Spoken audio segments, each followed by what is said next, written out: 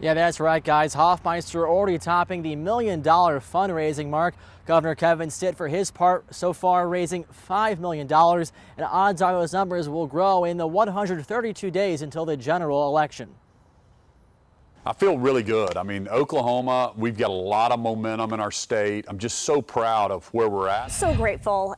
So many volunteers, so many have been stepping up and are ready for change, and we are hitting the ground running today. Stitt says the state has had success under his leadership, success he wants to build on. Really excited to have a conversation about that with Oklahomans, like what do they want the direction of our state to go? And I believe we want to keep our schools open and give parents voices. And so I'll continue to grow our economy, to become top 10. But Hofmeister, who left the Republican Party to run in this race, claims that the success the governor talks about is out of reach for too many Oklahomans. She says the state needs more quality jobs. I was talking to a mom who has 3 jobs, 4 kids, and she says home ownership is out of reach for her.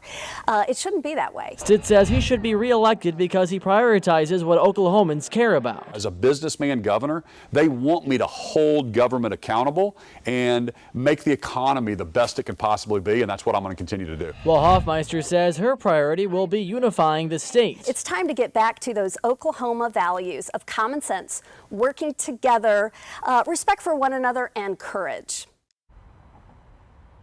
And Oklahoma's general election is set for November 8th.